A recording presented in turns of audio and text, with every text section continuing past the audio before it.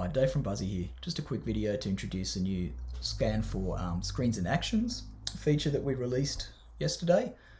So the first time you run the Buzzy plugin on a file and you've never marked anything up, we give you the option of running through the file automatically, and Buzzy will scan it for your screens, trying to determine what your screens are and what navigation actions might be there.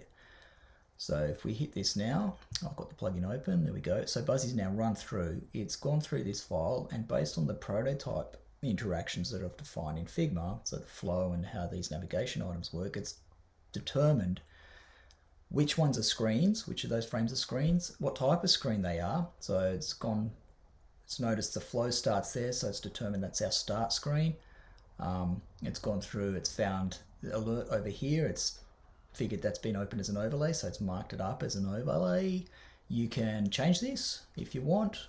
You can also choose to ignore it if a screen doesn't actually match what you've got in your app, and you say, okay, I don't want to use that one as a screen, it's just there as something else. You can turn that off.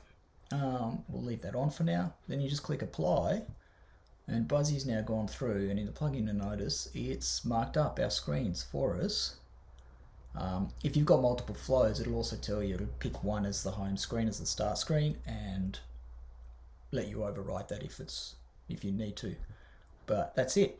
It's also gone through, you'll notice, and marked up all our navigation interactions and linked them to the correct screens. So if we go to publish now, normally you'd obviously go through and mark up the rest of your app with your forms and fields or whatever else may be part of your app. But right now we can just go and convert. Now it's the first time we've run the plugin on this app design.